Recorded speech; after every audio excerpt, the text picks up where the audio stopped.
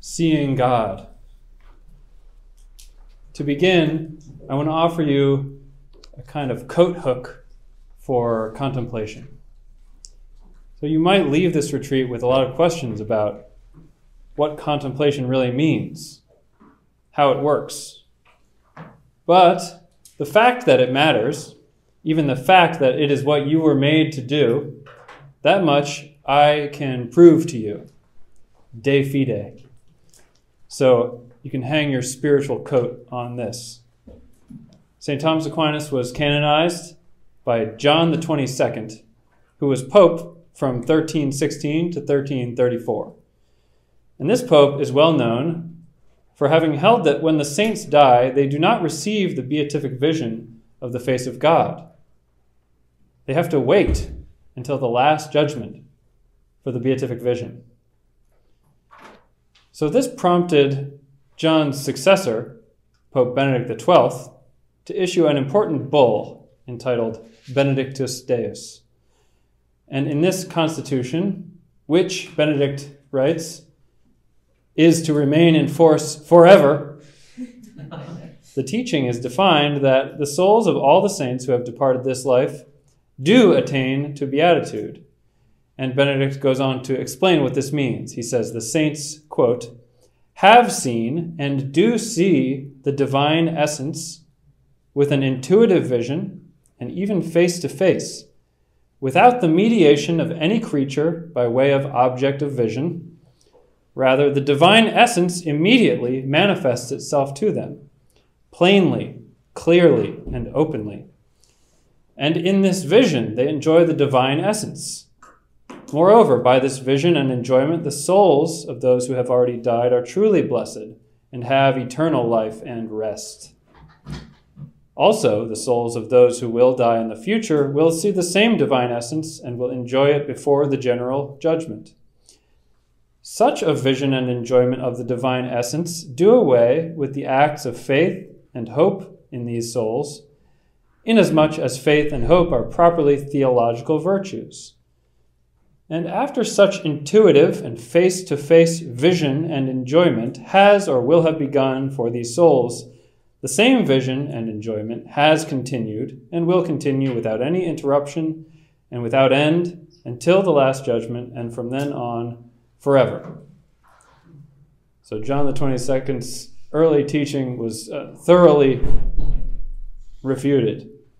Now, for anyone who's worried maybe about what this meant for Pope John the 22nd, you can rest assured that he is not only not a heretic, because this was defined after his death, but he also later changed his position during his life.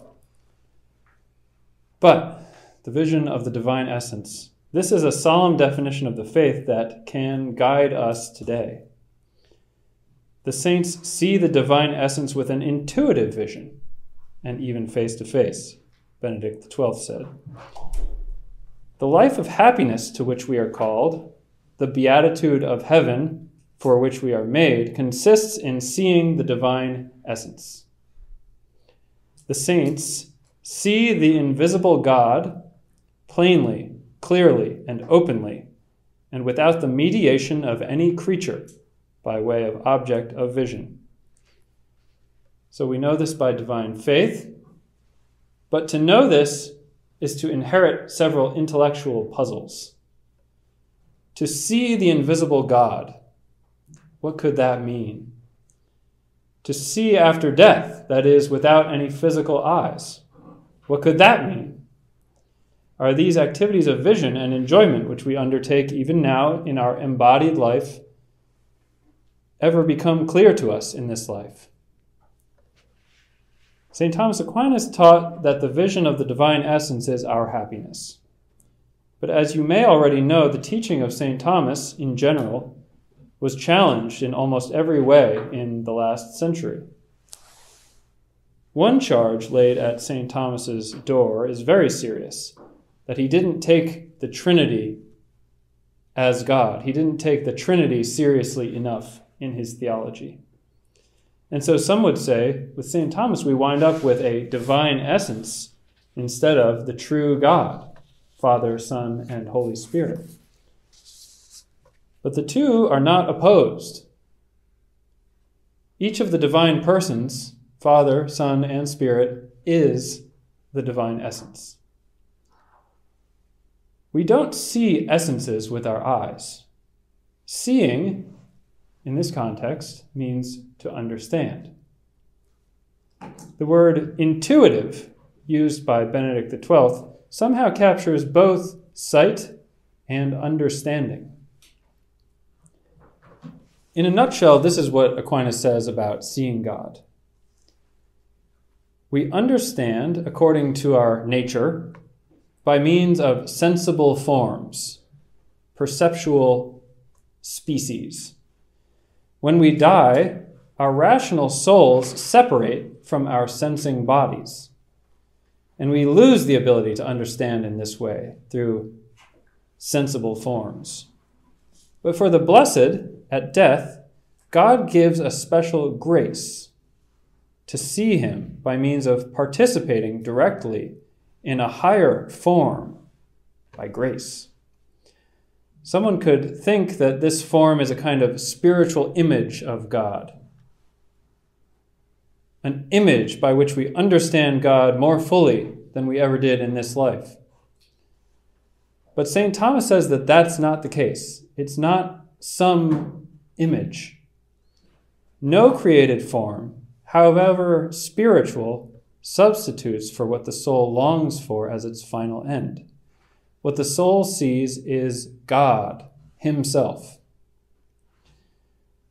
This requires both a participation in the divine form, so taking part in God's own form, his being, and also a divine light, a light by means of which to see this divine form. God provides both of these so that the human soul may see the divine nature.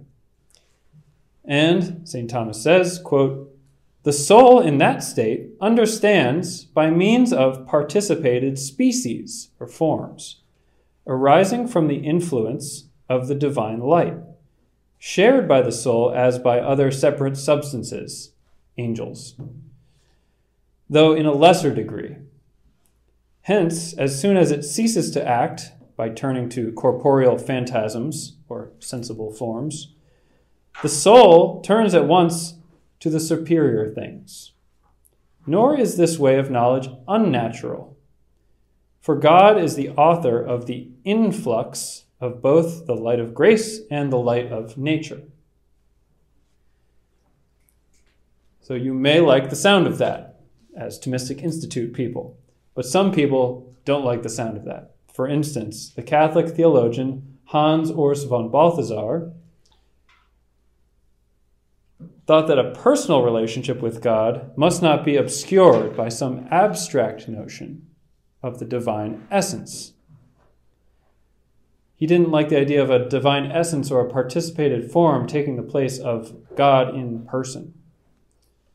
So essence. If you're unfamiliar with the term essence, it simply means what a thing is, its being. Think of the verse from 1 John chapter 3. "We shall be like him, for we shall see him as he is." So a medieval person like myself, hearing this, will think that it refers to God's essence. We will see him as he is. We will see him in what he is. But this important, influential theologian, von Balthasar, reads the verse differently.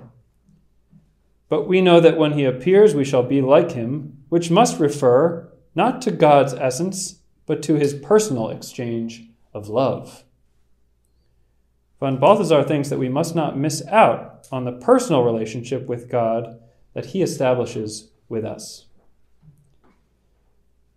Today there's a prominent Protestant theologian, another Hans Boersma, who has in some ways taken up Hans Urs von Balthasar's attack. But for Hans Boersma, St. Thomas has created a specific problem with relation to the face of Jesus Christ. So the face of Jesus as opposed to seeing the divine essence. So Boersma writes, "The beatific vision, on my understanding of it at least, is first and foremost a Christological doctrine. Whoever has seen me has seen the Father, Jesus says to Philip in John 14. In no way does the beatific vision take us beyond Jesus Christ. To be sure, some in the Christian tradition may not have accented appropriately the Christological character of the beatific vision. Particularly, it seems to me problematic to substitute the essence of God for the incarnate Christ as the object of our eternal vision. It seems to me problematic to substitute the essence of God for the incarnate Christ as the object of our eternal vision. Here I have in mind particularly St. Thomas Aquinas and the tradition that follows from him, which links the beatific vision to the essence of God. The result, I think, is that Christology has become insufficiently central to the doctrine of the beatific vision. On my understanding, to see Christ is to see the essence of God. So I remember the first time I heard something like this, except it came from a Thomist.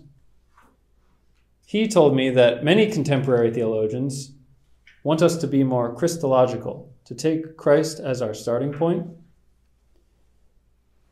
and that, in fact, St. Thomas, even in his own time, rather than being one of these Christocentric theologians, was something different. He was theocentric.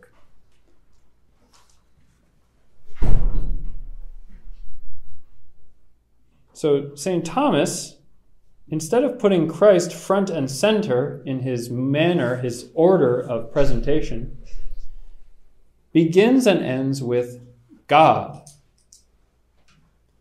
For Aquinas, Christ is first of all the Savior. He came to save his people from their sins, and he is, in fact, something to be contemplated, to be gazed at. But what about this question? Is seeing God nothing other than seeing Christ? In one sense, of course. Jesus is Lord. He is God the Son. To see Jesus is to see God, according to a human nature. But what does it mean to see Jesus in other senses? What does it mean to see the Father, to see the Spirit?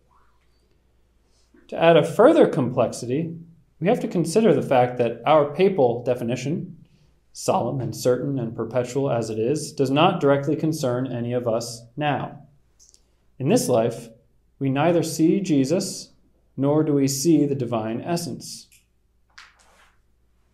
And furthermore, there were many who did see Jesus and apparently didn't think too much of him. They saw Jesus and they saw a man, a poor and unimportant or even insane man. So we have to ask, what is so great about seeing? About seeing Jesus, but also about seeing anything. And what does it have to do with being a good person or being a saint? How does holiness make a way for vision? A holy life purifies us. Holiness of life restores human nature to an integrity and even a glory that was lost to us. But its ancient form remains inscribed in our hearts, such that when we see a holy person, we might recollect a lost, deep happiness. Blessed are the pure of heart, for they shall see God. Purity is a kind of restoration of the power of sight. So purity, along with all the virtues that confirm pure actions, gives us a right orientation to the world. This world that God created is good. Everything that God created is good. But that's not a simply innocent idea. Goodness is dangerous. People want good things. And this causes envy. It causes temptation. Not only joy, but also competition, scarcity. And these cause murder and war. So all these things are rooted in the fact that creation is good, but that we do not have pure dispositions towards it. Purity, the power of the virtuous soul to see the world for what it is and what it's for, gives us peace with our brother and sanctity before God. It belongs to a good will. Purity belongs to a good will. And isn't a good will enough? Is there anything better than a good will? Immanuel Kant didn't think so. Why should we look for happiness beyond a good will? Who says that there is some heavenly vision which is better than simple moral goodness? Some would say contemptuously, a pie in the sky. St. Thomas and the ancient Christians saw that purity is not an end in itself, but rather that it leads to vision, or it disposes us toward contemplation. This insight came from a dual source. First and most important is sacred scripture. Blessed are the pure in heart. Blessedness or happiness is the reward of purity in scripture. So the Beatitudes in Matthew 5, where we hear this, blessed are the pure of heart. For St. Thomas, these Beatitudes describe the acts of a human being in this life which merit and which even begin to dispose us to happiness in the next life. So Thomas is emphatic that the Beatitudes are not happiness themselves, even if they describe happiness completely in terms of our final end. In the Beatitude about the pure of heart, St. Thomas says, quote, "The opinion of those who say that beatitude consists in the contemplation of divine things is condemned by the Lord, but only as to the timing. Otherwise, it is true, because the last happiness does consist in the vision of the best intelligible, namely God. Hence, he says, they will see." End quote. The acts of moral virtue, in other words, dispose us to the final act of happiness. The act of happiness is, quote, "the vision of the best intelligible." And this brings us to the second source of the idea of vision, ancient Greek philosophy. For both Plato and Aristotle, the power of reason is our highest and most distinctive power. It defines us. Its operation can reach up and into a divine, immortal life. To contemplate what is true, not only on earth, but also in heaven, is what makes a human being fully alive. For Plato, it unites us to a world of true reality, beyond this lesser reality. For Aristotle, it is a divine and godlike activity, energeia, a wisdom about first things. The matter is complex, but St. Thomas proposes a fairly brief resolution of how this teaching about contemplative vision meshes with the philosophers. And this is long, so I put it on your handout so that it's less boring to hear. If you look at the first quote, beginning on the fourth line, "Now since the perfection,"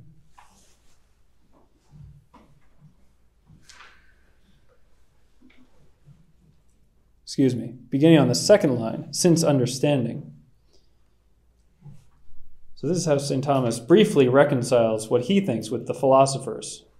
Since understanding is an operation most proper to man, it follows that his happiness must be held to consist in that operation when perfected in him.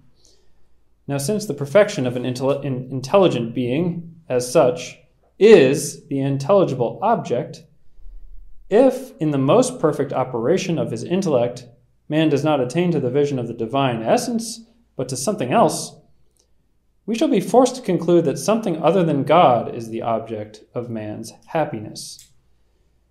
And since the ultimate perfection of a thing consists in its being united to its principle, source, it follows that something other than God is the effective principle of man, which is absurd according to us, and also according to the philosophers who maintain that our souls emanate from the separate substances, the forms, so that finally we may be able to understand these substances.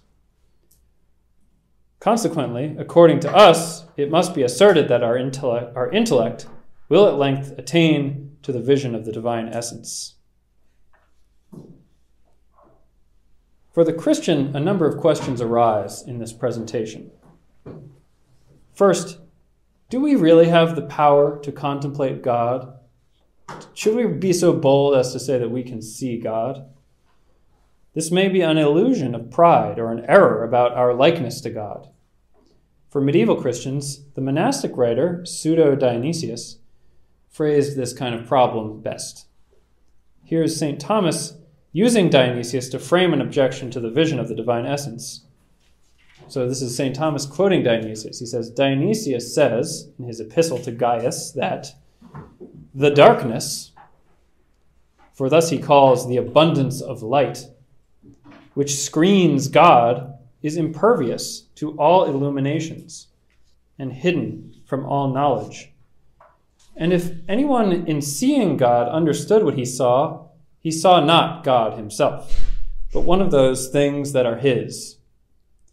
Therefore, no created intellect will be able to see God in his essence. So this is Thomas using Dionysius to frame an objection to seeing the divine essence. And in terms of scripture, you might think of Ezekiel, the visions of Ezekiel, where you're always seeing something like the form of a man, something like a son of man, the likeness of the glory of the splendor, etc., etc. Removal, something that belongs to God, but not God himself. But where Dionysius' manner of speaking poses questions, an equal or even greater authority provides help. St. Augustine, especially in his De Videndo Dei, or On Seeing God. Augustine is equally sensitive to the problem of human capacity to see God, but he gives priority to the fact that the scriptures say that it is so. So you can look at the beginning of that first quote. St. Thomas says, it is in contradiction to the authority of canonical scripture, as Augustine declares, on seeing God. That's the first principle. The Bible says that we're going to see God. Augustine believed that seeking the face of the Lord is our task, and that laying hold of him in heaven is our joy. In particular, the Psalms led Augustine on the quest to see the face of God. To take 3 Psalms kind of at random, of you my heart has spoken, seek his face. It is your face, O Lord, that I seek, hide not your face. The upright shall see his face. In my justice I shall see your face, and be filled when I awake with the sight of your glory. Yet another point of contrast among theologians, however, is what happens when the vision of God is reached, when we see the face of God. What happens then? And St. Gregory of Nyssa proposed a dynamic idea of contemplation that is very attractive to some people today. This is truly perfection, he says, never to stop growing towards what is better and never placing any limit on perfection. God's infinite goodness allows for perpetual striving, straining forward and pressing ahead, to borrow the language of St. Paul in Philippians. But a more Augustinian notion, one which St. Thomas follows, is that of rest. I don't want to overplay the contrast between Gregory of Nyssa and St. Augustine, or pretend that they're saying the same thing. There is a contrast there.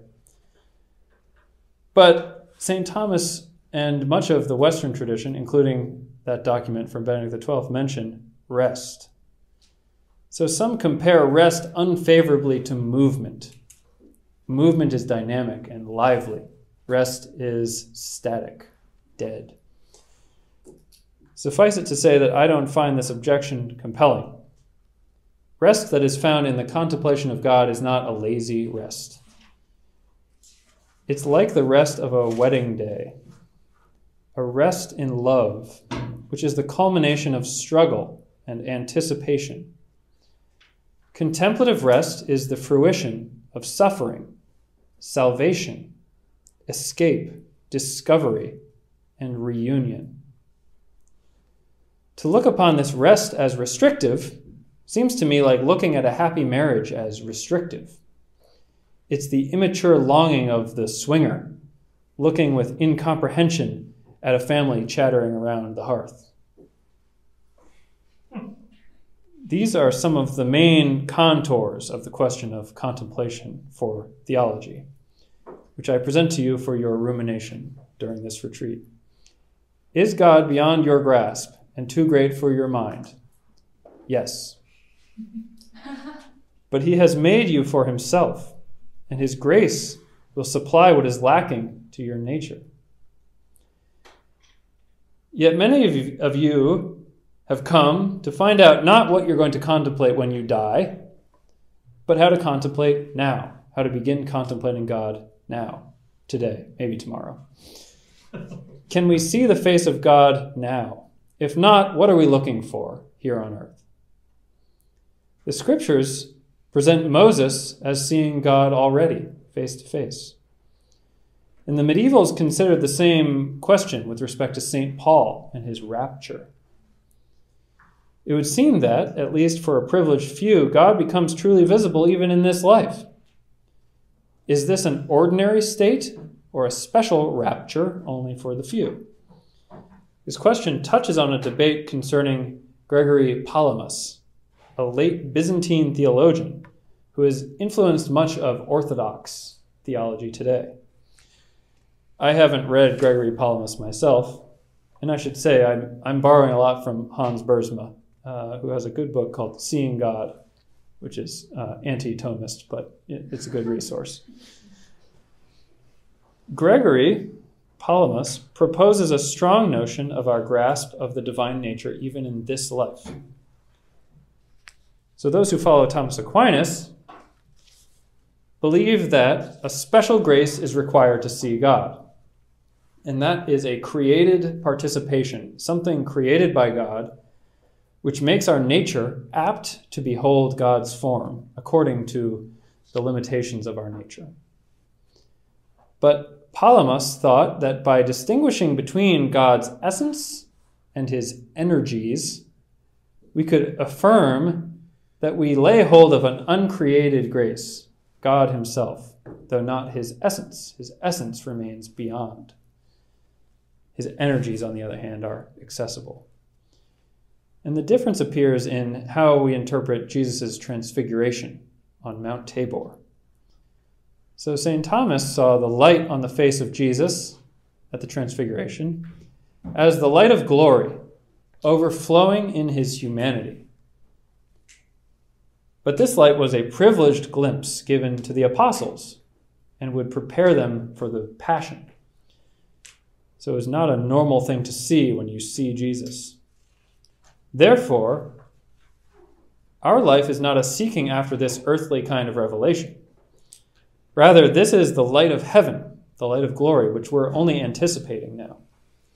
Gregory Palamas, however, saw it as an outpouring of divine light, which we can partake of. The divine energies are accessible to us, and so our contemplation of God, as far as it is possible, can begin even now. So Boersma is helpful here. It says, Palamas has led many theologians to read into the Eastern tradition a distinction between essence and energies that might not be so prominent in the church fathers as many say.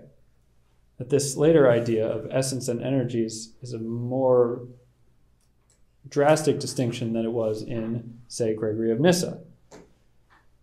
So Boersma agrees with Palamas and against St. Thomas that we should seek a present vision of the face of Christ. He thinks that we should look for the face of Christ in the sacraments, the scriptures, and in life. And as I said before, as opposed to the divine essence. But Boersma points out that, at least for Gregory of Nyssa, the distinction between essence and energies does not serve the same purpose as in Palamas. So, energy is a word coined apparently by Aristotle, energeia, being at work, as erg in it, like ergonomic. So work. And it can be taken simply as something's being what it is in an actual way rather than in a potential way. So in God, this is not a real distinction. God in act just is God. God is pure act. So God's energia is his essence. St. Thomas certainly saw God as present in the world, but in different ways. He's not yet present to our vision. We live now by faith. And the sacred signs which Christ governs in this world, Christ exerts his power over sacred signs, exert their power through that faith. In the Eucharist, Christ has left even himself, but his visible form is hidden under another visible form. We live in him, but our graced vision in faith has not yet attained to the glory of his face. Leaving aside some of these difficult disagreements between East and West, I'd like to end with a Syriac spiritual work by an anonymous author. In the Syriac Liber Graduum, or the Book of Steps, we learn that what we see here matters, but it is not all of what we will see. However, we already have a share in what we do not see. The church in heaven.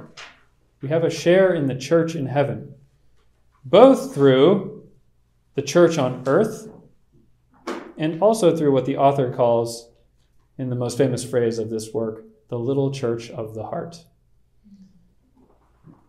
This is the second and final quotation on your handout. Those who keep these commandments and who are born again are like the wind that blows where it wills. That is, they are in heaven with our Lord, and there is no power that can overcome them, because they have conquered in the fighting without, in that they have no strife or battle with humanity.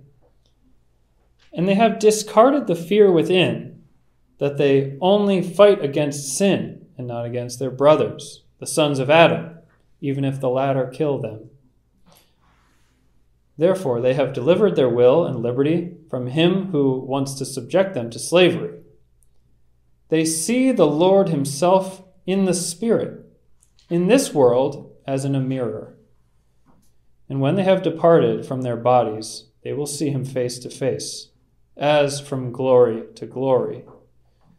For they close their eyes and shut their ears to wickedness, seeing the King in his beauty in distant lands. Thank you.